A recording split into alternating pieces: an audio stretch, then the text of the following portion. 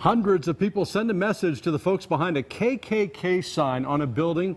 They say, not in our town. The whole uproar is over a KKK meeting hall sign that suddenly appeared on a historic building in downtown Dahlonega on Thursday. Well, tonight we've learned the owner of that building wants the sign back up there. Now, Fox 5's Jacqueline Schultz joins us live in downtown Dahlonega tonight. And Jacqueline, people are puzzled by why the owner would want that sign there.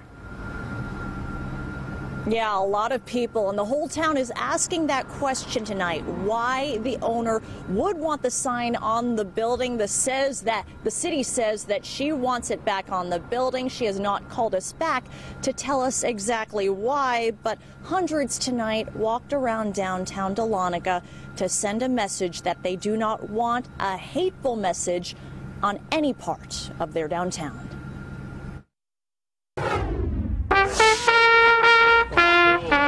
From the turnout of the crowd to signs carried by protesters.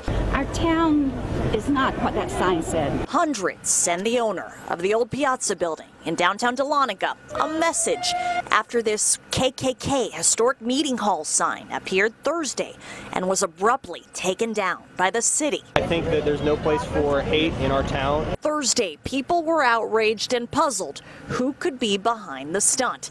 The Sheriff of Lumpkin County now says the owner approved it.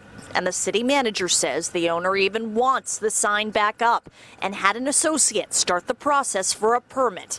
We tried but could not get a hold of the owner to hear her side. And we recognize and affirm her right for freedom of speech, but certainly it's not going to happen without a fight. According to local newspaper, the Dahlonega Nugget, the owner has tried and failed to tear down historic property she owns downtown and turn it into a hotel. Whatever the purpose would be for hanging such a thing, it doesn't matter. It's what happened and how it makes people feel.